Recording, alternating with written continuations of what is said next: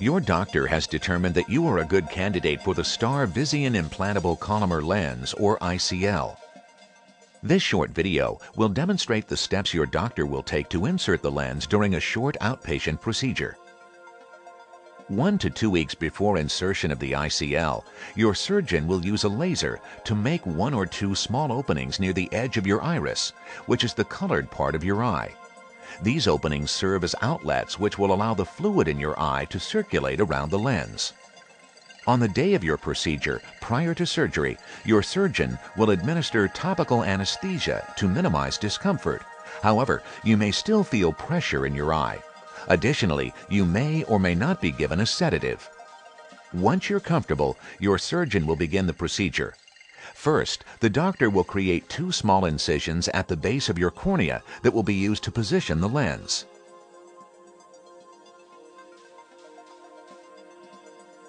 Next, a gel-like substance will be placed inside your eye to protect the eye during lens placement.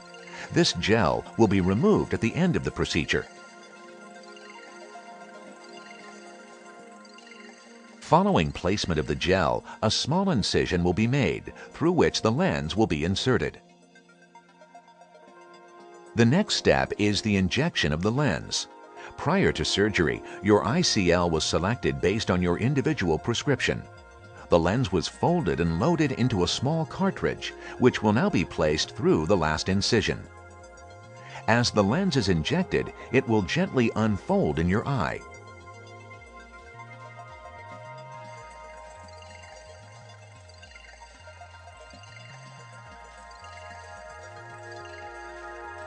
Special marks on the lens ensure proper positioning.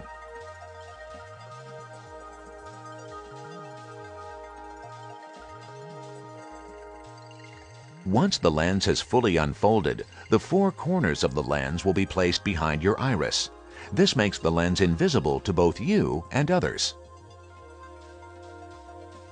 Once the lens is in place, your surgeon will remove the gel-like substance.